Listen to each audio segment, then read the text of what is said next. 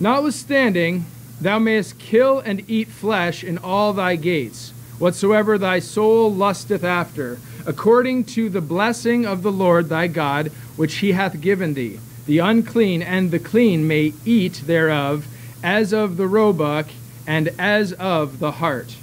Only ye shall not eat the blood, ye shall pour it upon the earth as water. Thou mayest not eat within thy gates the tithe of thy corn, or of thy wine, or of thy oil, or the firstlings of thy herds, or of thy flocks, nor any of thy vows which thou vowest, nor thy freewill offerings, or heave offerings of thine hand, but thou must eat them before the Lord thy God in the place which the Lord thy God shall choose.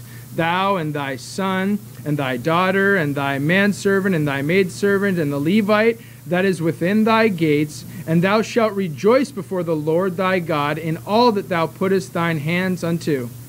Take heed to thyself that thou forsake not the Levite, as long as thou livest upon the earth. When the Lord thy God shall enlarge thy border, as he hath promised thee, and thou shalt say, I will eat flesh, because thy soul longeth to eat flesh, thou mayest eat flesh whatsoever thy soul lusteth after.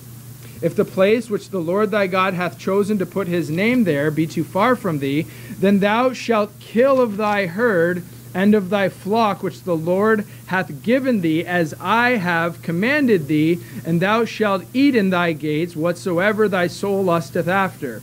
Even as the roebuck and the hart is eaten, so thou shalt eat them.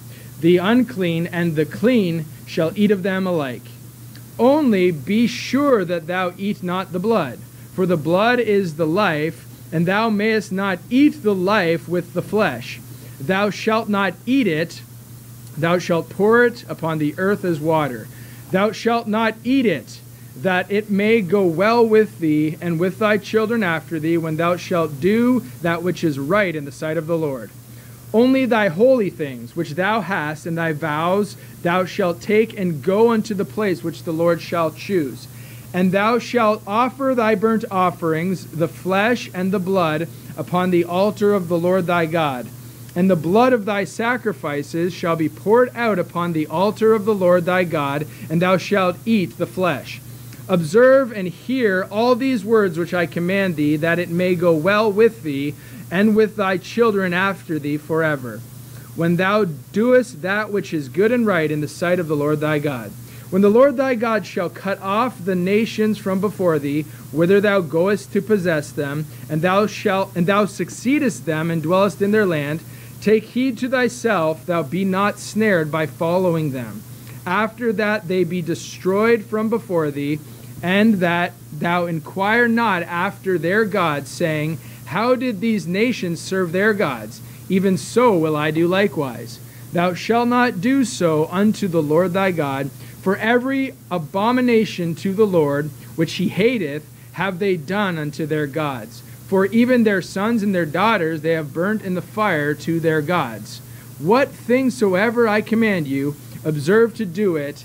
Thou shalt not add thereto, nor diminish from it.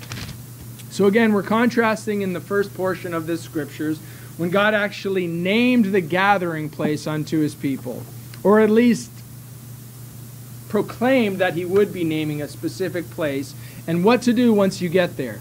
God clearly gives several commands, repeats them often, and that's just an indication of the people he's dealing with, and honestly that's an indication of us as he deals with us. Sometimes we have to hear things many times before we're going to get it.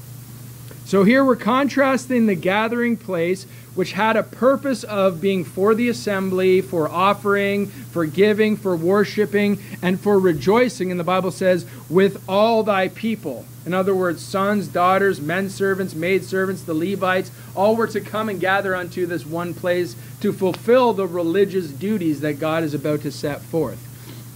If you go then to Deuteronomy chapter 12 and verse 15, he begins to transition into another topic. The place will be chosen. This is what's going to happen as far as sacrifice goes. This is who is to come and partake in these things. And he's going to continue on seemingly another topic, but it's interesting, you'll find how these things actually tie together. Verse 15, it says, notwithstanding, thou mayest kill and eat flesh in all thy gates. So here, the gathering place was contrasted with every place, and the gates of the people are what he is actually contrasting here. So, your gathering place, your gates, two different things. The assembly, the offering, the giving, the worshiping, the rejoicing. And here he says you may kill and eat in your gates, kind of giving two different scenarios and two different things that would take place in the lives of these people. He's essentially dividing their religious life and the place of that setting from their home life or their gates, what's in their gates, and giving something for that setting as well. The second part of that, it says, whatsoever thy soul lusteth after, according to the blessing of the Lord thy God, which he hath given thee, the unclean and the clean may eat thereof, as of the roebuck and as of the hart. So the blessing and the gift of God is given here, and it is an opportunity to kill and to eat whatsoever thy soul lusteth after. So when I read this, immediately I got a little bit confused, because I understand and know, and we all do, I think, that there were dietary restrictions in the Old Testament. If you've read the Bible, Genesis, Exodus, Leviticus, you'll find them. Numbers, a little bit, and then now we're at Deuteronomy, the retelling of the law. So it's a little bit confusing then. Why is God here now saying you may eat whatsoever thy soul lusteth after? And actually I read it quickly and I'm like, why is God saying eat the clean and the unclean? Well, he's actually not saying that. I got confused because I'm missing one word, and when I read it quickly, I was like, hey, why is God commanding to eat the unclean and the clean in this place? No, he's not doing that. He's actually saying the unclean people and the clean people may eat of what he's talking about here. So he's clearly said that there's a division here. There's something, there's a place where if you're ceremonially clean, you may go and do your religious rites and eat there. And then also there's this place that's just general for everybody. Now, when you were unclean, it wasn't because always of some sin that had happened. Sometimes people just approached unto a dead body. Sometimes they did something that wasn't the cleanest that day. Often there were stipulations given for changing the time of a certain religious rite or ceremony because the man found themselves unclean, whether by their own choices or not. Sometimes you just catch a bug and you become unclean. Sometimes you just stumble across somebody that has passed away and you become unclean for a time. But God here is not confounding and getting rid of the dietary restrictions when he says, whatsoever thy soul lusteth after. I missed when you look over in verse 22, it says, even as the roebuck and the hart is eaten, so shalt thou eat them.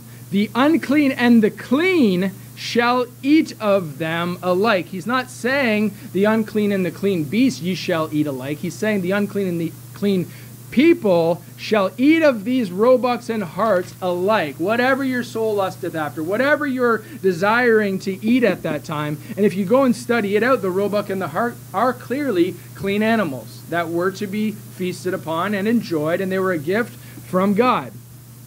So now we find the divide is made. There is this inner chosen place that God sets forth for offering, where the clean men would go and they could offer their sacrifices and their religious rites, prepare themselves by being ceremonially and ritually pure before they enter in, and then at that time they could eat in that chosen clean place. And then there's this other place, the outer gates, which is basically just general eating purposes.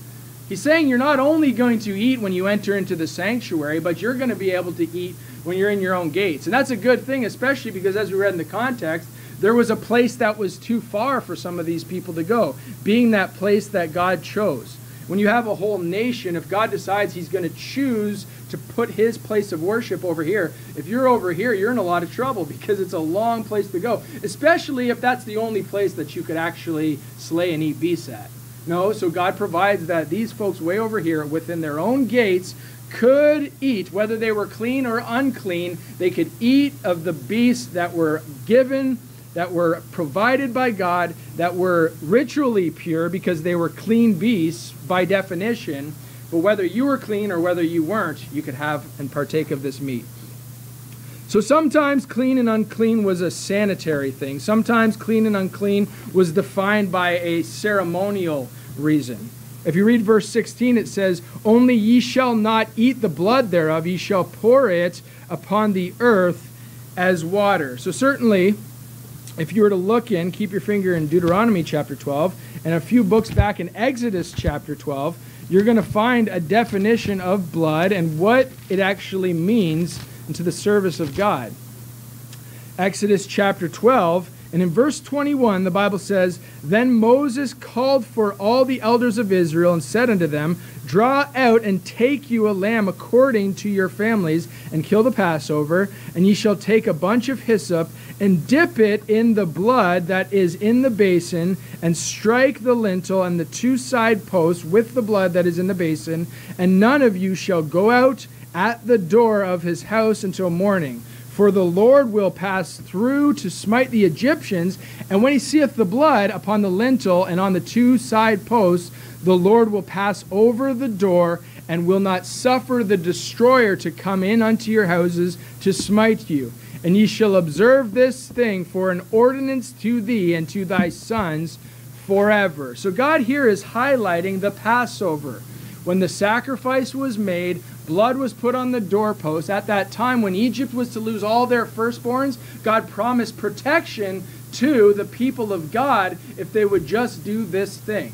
And from that time on, you see that the blood is mentioned in reverence and in highly esteemed as something that is pure, set aside, and only for God. And so, that's why you see the people then commanded to pour it out upon the ground, if they're in the case where they're eating in their own gates.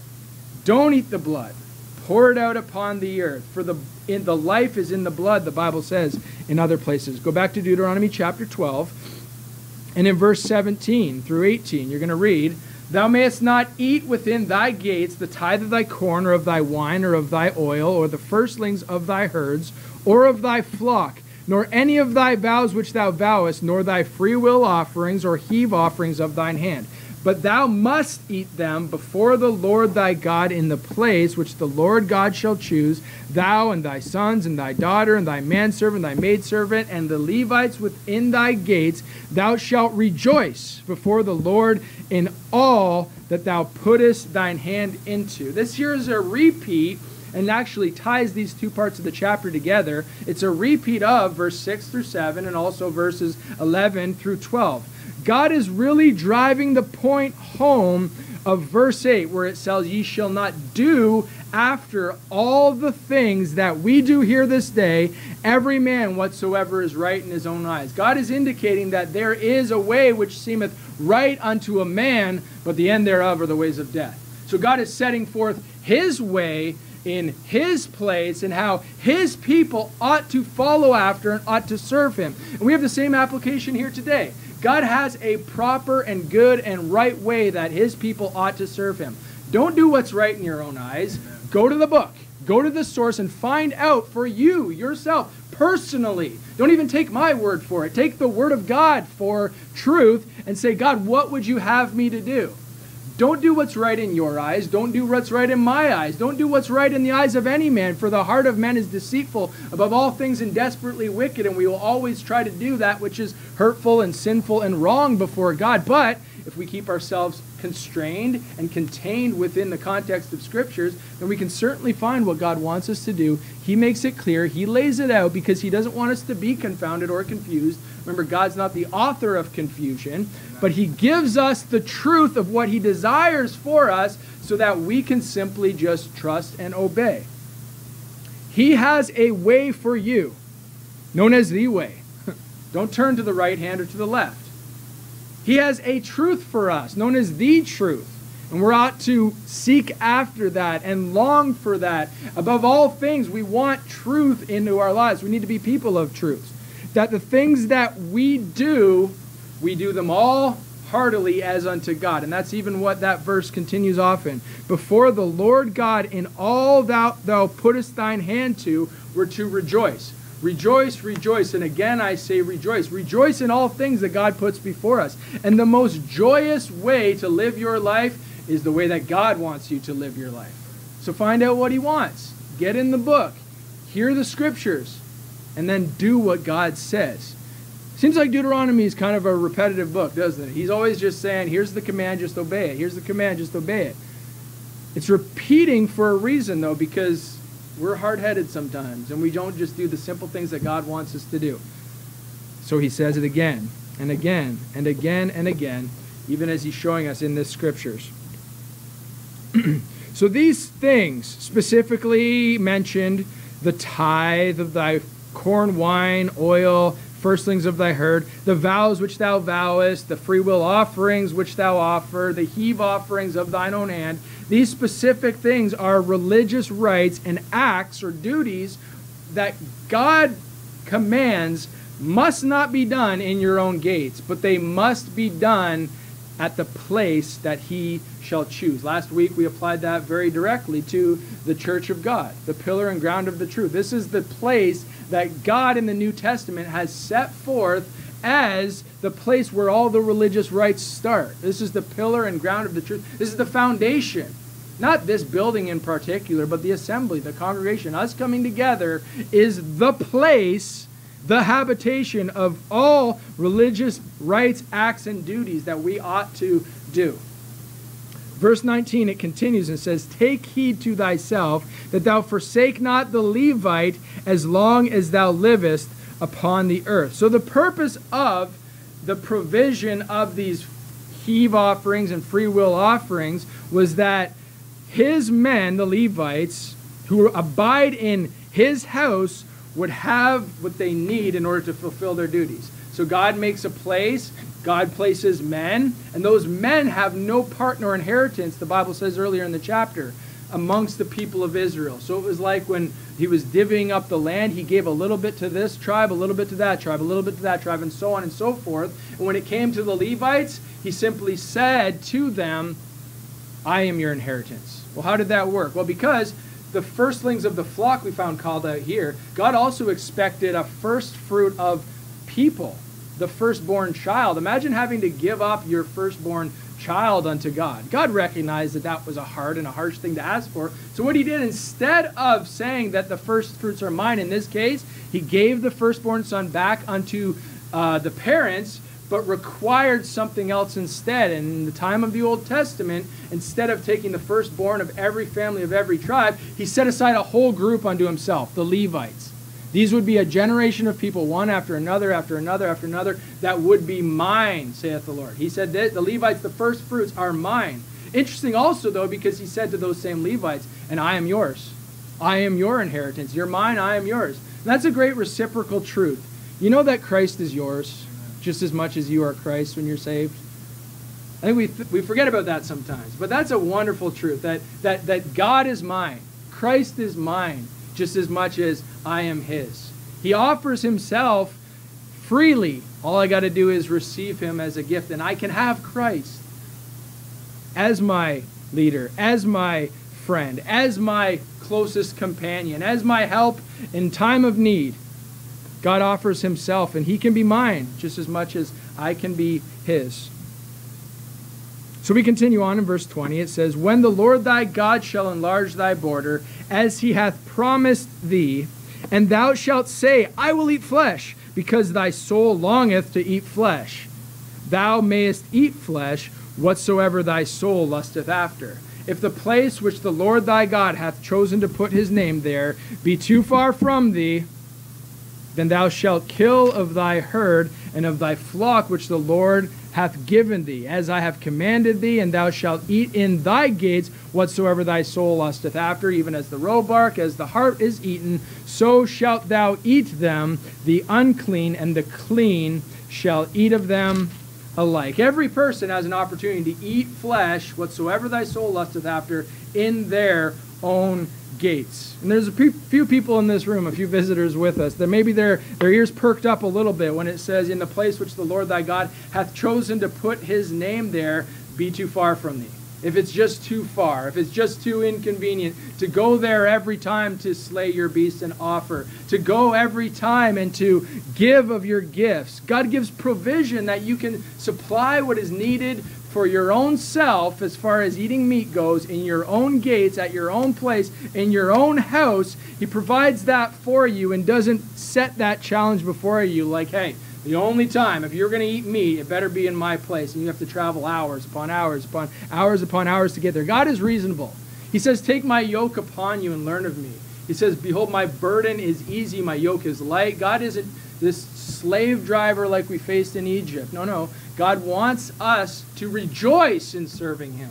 And so he doesn't make it so hard and too hard and so difficult and so challenging and so time-consuming that it just drains us. No. God wants us to get, whether we live far from the place he has chosen or whether we're right by the place he has chosen, he wants to make it so that we can serve God and meet with God's people and perform the religious rites according to his law with ease. He doesn't want to challenge us. He doesn't want to bog us down too much.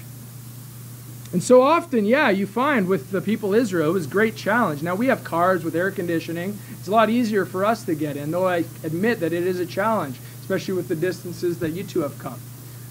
Nevertheless, it's a lot easier than if you were to pack all the children on some sort of drawn animal and you're caring for the beast and you're just going over these roads that weren't even roads but paths, and the struggle that would have gone on back in the day, the great challenge to travel to the place where God hath chosen just for a simple meal. It's a long place. I'm humbled that you've come here for a simple spiritual meal. I'm blessed by that certainly, and I hope you are the same. But nevertheless, God admits, I admit, you can admit to yourself, sometimes it's just a little bit too far. Nevertheless, you must eat, right? Nevertheless, the children want a slain beast. Nevertheless, your soul is grumbling after. You want and desire that meat, right? So God makes it available to you. How does he do that? We pray often, give us this day our daily bread. And you know what? That's a twofold picture there. Either it is, absolutely, God, provide for me meal, provide for me food and sustenance that I can get through my days physically, but also what about the Bible? God, provide for me daily bread from your word. Christ said, I am the word. He also said, I'm the bread of life. And so we need daily provision of Christ, from Christ. He belongs to you. Take hold of that and receive it, but don't be afraid to ask God to keep providing and keep providing that of the same. So, you got to eat. Too far to travel? Too challenging to get there sometimes? Well, God provides that you can eat at home. Especially in the nation that we live in. I mean, we can print these off just one after another, can't we? We can all have a Bible. We can go down to the dollar store and pick one up for ourselves. We can go and find one that we like and spend a little bit more money on it if we need to, right? But nevertheless, the Word of God is plentiful here. And yet there's an absence of the actual hearing and receiving of it. See, sometimes people, I think, get a little bit one-sided on these things. Either they're just going to forsake the assembly altogether and then sit at home and be like, you know what, I'm only going to read the Bible. I don't need that any man teach me. I can just get word and meat directly from God. And they shun the assembly. And then some people, it's the opposite. They're always in church. They're there. They're hearing the word and getting the meat directly from the place that God hath chosen. And then when they go home, it's just nothing. They're going to watch YouTube or just, this Bible. They open it when the preacher says, open to this verse, and then when he says, all right, I'm closing my Bible, I'm done, they close it, and that's the last time it'll crack. Right? That's it for the rest of the week until Sunday rolls around again. God here is providing us a picture in Deuteronomy chapter 12 whereby he wants you to get both. He wants us to get what our soul longeth for, what our soul lusteth after. And what is that? That's the Word of God. You want that Word of God. You desire that Word of God. If you're born again, the Spirit in you desires more and more and more and more. It's just craving that Word. Now, if you're going to decide for yourself that the only place you're ever going to get that is the place that God hath chosen, the meeting house, the congregation, hey, then you're going to starve the rest of the week. I understand it's too far. Maybe services aren't even happening from Sunday to Sunday. We have a Thursday, and that's a blessing for sure. But sometimes people just live off of one meal, a week passes, they have another meal, a week passes, they have another meal, and a week passes. No, God says, slay in your gates. God says, get meat in your gates, at your home. I know it's too convenient. I know sometimes maybe the temple's not even open, so to speak. God wants us to not always just eat the meat in the holy place. He doesn't want us to just always eat the meat in the place that he has chosen. He wants you personally, individually, to when you're away from it, when it's too far from thee. Think about it. I mean, I only live an hour from church, but if every time I needed to go to the place that the Lord hath chosen, you think I'd have any desire to get up in the morning, drive an hour this way, sit in this room, the place, right? Read my Bible, then get up, get back in, drive home, and start my day? That would never happen. Even if you live a half an hour, even if you live 5 minutes from here, you're going to put it off. So God says, slay it in your gates. God says, get your meat in your gates. Provide for yourself in your own gates. But don't forget about the place that he has chosen. That's the place where God wants you to come and to do things that a clean person ought to. Be prepared when thou come to the house of God. We're going to talk a little bit more of that in the second part. That's what God wants for you. Get your own meat, but also prepare your heart for when you can go and get it in the place that he hath chosen. Understood that for some people it's way more inconvenient than others. It's way more difficult and challenging for others, but hey, maybe that's all the more motivation to get more food at home and look forward to and desire the time when you get to go where God chose. Be clean, be ready at such a time. We'll continue on in Deuteronomy chapter 12 and verse 23. It says, only be sure that thou eat not the blood, for the blood is the life, and thou mayest not eat the life with the flesh. Thou shalt not eat it, thou shalt pour it upon the earth as water. Thou shalt not eat it, that it may go well with thee, and with thy children after thee, when thou shalt do that which is right in the sight of the Lord. I think he said it there 3 times. Be sure that thou eat not the blood. Thou shalt not eat it. Thou shalt not eat it. And then he finishes verse 25 with, thou shalt do what is right in the sight of the Lord. In other words, eating of the blood is absolutely not right in the sight of the Lord in the context here. He says, the blood is in the life, or the blood is the life thereof. Don't eat of it. Don't eat of it. There's a stipulation and care that remains upon those eating in their gates, even though they're not doing things according to the you must be clean temple mandates. You see what we're seeing here? God has a church. God had a temple and service there that was decent and in order. There was an order to service. There was a way that they did things. Okay? One of those things was don't eat the blood. Now you're going to eat at home, but does it mean at this point you're just like, whatever, I can eat the blood, I can do it how I want, I can...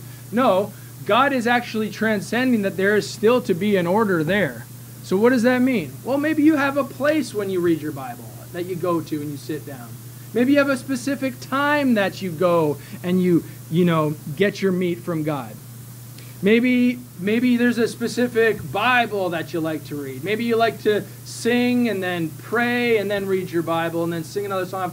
God's just outlining, I believe, by type, that there should also be an order to what you do at home. It shouldn't just be willy-nilly. It shouldn't just be what's ever right in my own eyes. But no, even when you're at home, God still expects you to not eat the life, but pour it out as if it were water. And the same thing is done at the temple with a little bit different picture. Do what is right in the sight of the Lord, even when you're not in the sight of the people in the place that he chooses, when you're not in the midst of the congregation. Still do right. The stipulation remains, pour out the blood, don't eat it. Thou mayest not eat the life with the flesh. Life and flesh almost never mix. Go to John, keep your finger in Deuteronomy there. Life and flesh nearly never mix. John chapter 6. Matthew, Mark, Luke, John in the New Testament. And that's a saying that Jesus made in the Old Testament through Moses, but he made it again in the New Testament, and it was one that caused great offense to those that I believe would have had it, that they ate the life with the flesh. They tried to eat the life with the flesh. John chapter 6 and verse 53, look at this. And Jesus said unto them, verily, verily, I say unto you, except ye eat the flesh of the Son of Man, and drink his blood, ye have no life in you. Whoso eateth my flesh and drinketh my blood hath eternal life, and I will raise him up at the last day. For my flesh is meat indeed, and my blood is drink indeed. He that eateth my flesh and drinketh my blood dwelleth in me, and I in him. As the living Father hath sent me, and I live by the Father, so he that eateth me, he shall live by me. This is that bread which came down from heaven, not as your fathers did eat manna and are dead. He that eateth of this bread shall live forever. These things said he in the synagogue as he taught in Capernaum. Many therefore of his disciples, when they had heard this, said, This is an hard saying, who can hear it? And many of his disciples were of the religious Jews, and they knew that the blood was not to be eaten. They knew that the blood was to be poured out or offered upon the altar. So they're like, why is this teacher who says he's of Christ or says he's of God, why is he now telling me to eat the flesh and to drink my blood? We know that whenever we eat the flesh, we pour out the blood. We don't mix the two together. Because Christ is giving them a spiritual lesson here, and they're missing it, of course. Why? Because in him challenging them and commanding them to eat his flesh and drink his blood, they're thinking about carnal flesh and carnal blood, which are always separate. We always pour out the blood, then we eat the flesh. What's the problem here? The problem is they're thinking with their flesh. And so they've mixed the whole spiritual truth up. Continues on in verse 60, Many therefore of his disciples, when they had heard this, said, This is an hard saying, who can hear it? When Jesus knew in himself that his disciples murmured at it, he said unto them, Doth this offend you? What and if ye shall see the Son of Man ascend up where he was before? Watch this. It is the Spirit that quickeneth, the flesh profiteth nothing. The words that I speak unto you, they are spirit, they are life. When he says that he's offering the life, the blood, he's not talking about the carnal blood that is life in a beast. No, he's saying, think about this thing spiritually. Something has changed now. We're now talking spiritual, and everybody there is trying to mix their flesh with the life that they're receiving. And the things of the Spirit are spiritually discerned. And so we can't do that. We can't expect to understand Bible if we're thinking with our flesh, if we're thinking in a carnal mindset. We need to understand the Bible when we're in a spiritual position, spiritually seeking after God's word. And that's what he's trying to say here. Thou mayest not eat the life with the flesh. You got to eat the life with the Spirit. And that's what Jesus said and is trying to explain unto them, but they're just not getting it. Verse 64, But there are some of you that believe not. And that's clear. For Jesus knew from the beginning who they were that believed not and who should betray him. And he said, Therefore said I unto you, that no man could come unto me except it were given him of the Father. In other words, it needs to be something that is spiritually discerned, or you're just not going to get it. We don't eat life with the flesh, but we eat the blood, we eat the meat with the Spirit that God has given us. Spirit-filled believers then ought to be getting their own spiritual meat within their own gates, but you got to be mindful of the mindset that you're in when you do so. Because if you're at home reading your Bible, sometimes we get a little bit too fleshly in our Bible reading. Do you not notice that there's something to getting up, purposely going to the congregation? Maybe before you do, you dress a little bit nicer, you do your hair a little bit more, you prepare your heart as you go to church, as you go to the congregation. You're ready to hear what's coming from the preaching of the Word of God. But when we're at home, what do? I don't know, we got the phone still on, and you know, we're reading while we're making our coffee, and the kids are distracting us. There's just a lot going on. We are not setting aside and following after the same routine or the same level of what would the word be? Just the level of living right, doing right, following right. We're not getting our mind in a spiritual framework before we try to do a spiritual thing. And it'll often just cause you to fail. So if you're going to eat in your gates, still pour the blood out. Okay? If you're going to eat in the gates, keep a routine to it. Be ready to hear. Be spiritually prepared to hear what God has for you. The best thing to do is have your time, especially the guys, early in the morning. I know sometimes the moms and the ladies get tired because they pretty much get to bed as soon as the kids do, and they're up as soon as the kids are, and they don't have enough sleep in that window there. But the guys, sometimes we get an opportunity to go to bed at a certain time and to get up at a certain time. I would challenge you, if you're going to go and get your meat in your own gate, at your own house, you're going to get Word of God in you, you're going to eat that meat, hey, Get up a half an hour earlier, an hour earlier. Set that time in the morning where you're just going to be up, fresh, clean, ready. You know, not an unclean person at the end of the day, right? But try to be clean. Try to be prepared. Certainly the unclean, the Bible says, have opportunity to kill and to slay in their own gates, right? But try to set aside a time when you can be prepared, spiritually ready, spiritually refreshed. Get in the Word of God then. No distractions. Turn the phone off. Leave it aside. Set a timer if you have to. Certainly your day has to start at some time. You can't tell your boss, sorry, I got in the Spirit and was in the Bible for 3 hours and expect him to not fire you for it. But nevertheless, have a time set aside just for God. And just as you would do when you get ready, travel, come to the house of God, the place that the Lord has chosen. Choose a place with God where you're going to set aside a time to go and to meet with Him and to hear from His Word. And He'll bless you for it, certainly. I believe that. Back in Deuteronomy, chapter 12, verse 26 starts.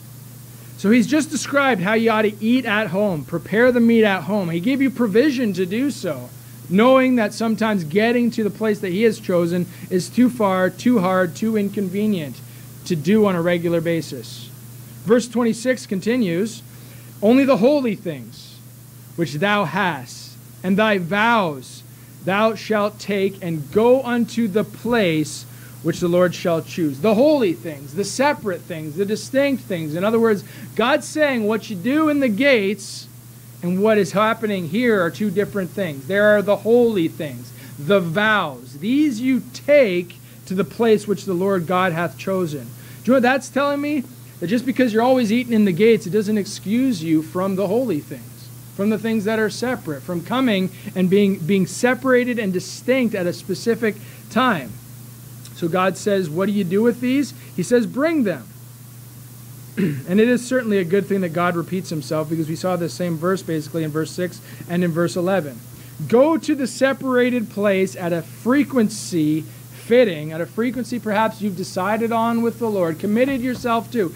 Get to that separated place, and there you shall fulfill your vows. There you shall bring the holy things that you would offer unto God. Verse 27, it says, thou shalt offer thy burnt offerings, the flesh and the blood, upon the altar of the Lord thy God, and the blood of thy sacrifices shall be poured out upon the altar of the Lord thy God, and thou shalt eat the flesh. Now here the flesh is eaten. The blood is offered on the altar. It's a little bit different, isn't it? There's a little bit of a higher thing.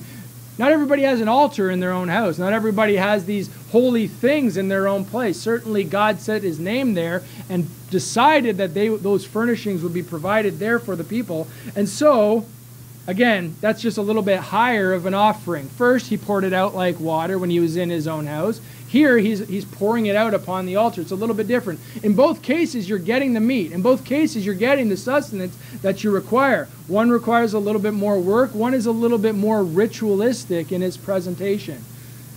That's just a picture of, you know what, when you're at home, you don't necessarily, when you're getting your meat, yeah, you pour out the blood, but you don't necessarily have to put a suit on every time you go. You don't necessarily have to prepare yourself in the same way to offer these things. This is talking about holy things. This is talking about vows which you have made. You bring to the place which God hath chosen, and there you offer. There you give. There, the same thing happens that happened in the first portion. Your whole family comes together. They go to that place and they rejoice. They offer, they sacrifice, and they receive of the meat. All together, that one place that God hath chosen. And this picture looks a little bit like Romans chapter 12 and in verse 1. Romans chapter 12 and verse 1. I think some people might have this memorized. I'm going to have to try to find it. Romans chapter 12, and in verse 1 says, I beseech you therefore, brethren, by the mercies of God, that ye present your bodies a living sacrifice, holy, acceptable unto God, which is your reasonable service. And be not conformed to this world, but be ye transformed by the renewing of your mind, that ye may prove what is that good and acceptable and perfect will of God. Here the blood is received, but there's a higher giving to God that happens. It's a sacrifice. It's you yourself. It's going the extra mile to get to the place which God hath chosen. And honestly, these two verses are ones that we should commit to our memory, because it's reasonable that we present ourselves. As a Christian, God gave himself for you. It's only reasonable that you give yourself to him. And so whether we are in our gates or whether we are coming to the place that God hath chosen, it all encompasses this sacrifice of your own self, which is holy and acceptable unto God, which is your reasonable service. We need to be mindful of that. You're always, every day, giving of yourself unto God, even as Christ gave himself for you. Now, we can go back to Deuteronomy, and I'll wrap up in a few more verses. Deuteronomy chapter 12, and in verse 28, it says, "Observe and hear all these words which I command thee, that it may go well with thee and with thy children after thee forever, when thou doest that which is good and right in the sight of the Lord thy God." He says, do this. Serve God in that acceptable, reasonable way. Observe and hear these commands that I'm giving you. He's imploring us to follow the way that God hath set before us. He's imploring us to hear the truth and to apply it. He wants us to give. He wants us to do all these things. And it's not, again, just because God is cracking the whip and forcing you to follow after a certain amount of duties just so he can feel better about himself. No, God wants us to do what's right in his sight so that he is right when he blesses us for the same. He says, "It will be well with your children and with you after thee." The benefit of doing things God's way is one that is for you, and it's one that will follow after you in the generations to come. I think most of us don't want our children's lives to be worse than the life that we have. We generally want our children's life to be better than our life, and their children to be better than their lives. And we want this constant state of growth in our children's lifestyle. We want them to be more right with God, to be more blessed of God, to be more strengthened in his word. How do we do that? There's no magic formula to it. God is saying it time and time and time again. Observe and hear what I'm commanding you. I got order to this. I have a desire that you would follow and seek after me. I have a way. I have a truth. And the Lord was righteous and good and kind enough to share that with us so that we don't have to walk in darkness. We can just follow the light that he has given us. We'll continue on the last few verses. Verse 29, it says, "When the Lord thy God shall cut off the nations from before thee, whither thou goest to possess them, and thou succeedest them and dwellest in their land." Here God is promising that the people certainly will overcome. They're certainly going to enter into these lands and completely rid the lands of the people and the nations that had been ashamed before the living God. He's promising they will be able to overcome. And that's a great blessing for us. If there's a challenge before you, if there's a struggle before you, if you have sins in your life you're trying to get rid of, God has already promised you the victory if you simply observe and hear and follow after him. But what we tend to do is what God is now going to warn his people against. Verse 30, "Take heed to thyself that thou be not snared." In other words, caught in a trap, tripped up by following them. "After that they be destroyed from before thee, and that thou inquire not after their gods," there with a lowercase g, their idols, saying, "How did these nations serve their gods? Even so will I do likewise." Look how easy it would be. They're going to go into a nation where essentially there's no people there to even explain the religion and how they serve their gods too. It seemed like it would be more challenging for them to go out of their way to actually ask such a foolish question as, how do you think they serve their gods? Let's go and do the same. It doesn't even make sense when you have the Lord thy God present with thee. You have God's people. You have God's structure. You have God's way right before you, and he's reiterating it and reiterating it, reiterating it. These would have to go really out of their way to serve other gods. But that's the challenge and the struggle. When you're in a nation, a foreign nation, it's so easy for us to get snared, to get trapped, to get tripped up into following after their gods. Look, you are a citizen of the nation of heavenly Israel if you're born again today. We are strangers and foreigners here in Canada. The temptation will always be there for us to look at our neighbor and say, well, how do they serve their gods? Oh, that seems pretty good.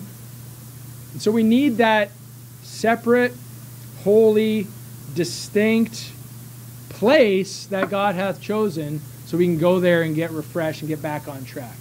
This temptation, of course, is going to be much stronger on the people that are living in the fringes. And you can go and study it out in the Old Testament. Quite often, the first people to fall into rebellion and into sin were the ones that lived on the outside of the camp, on the fringes, closest to the nation, closest to the world. Those were the ones that first fell into sin. The ones that were close, nigh unto the place that God hath chosen, it was a hop, skip, and a jump for them to go and to serve God in the holy things and to get refocused and to hear the word of God and to do and perform the word of God. And everybody around them was all going in the same direction. But out on those fringes, if you lived a little bit further, if you lived far away, right, the challenge and the temptation is much stronger on you to look at the world and say, how did they serve their gods? Let's do that. Why? Because it was more convenient for the ones on the fringes to go and to serve other gods than it was to go and to serve the living God. That's the challenge that's before you. So God does say, yes, get your meat in your gates, but hey, there's holy things. You need to be mindful of them. You need to be prepared to go and seek after them, whether it's a vow that you've made that once a month, once a year, once a decade, you're going to go and do the holy things of God in the holy place that he hath chosen. Whatever you've decided upon, be mindful of this fact. Take heed to thyself that you be not snared in the meantime. Acquiring after these nations and seeking after their gods simply because you found it more convenient. Verse 31, it says, thou shalt not do so unto the Lord thy God. And that's what we need to remember. While God does remind his people in this chapter to be mindful of the Levites, to be mindful of the servants in the temple, and to always give of their tithes and their offerings and their heave offerings so that they would be provided for, ultimately when men choose to go serve other gods and want nothing to do with the house of God, it's not the servants that have been offended. It's the Lord that's been offended.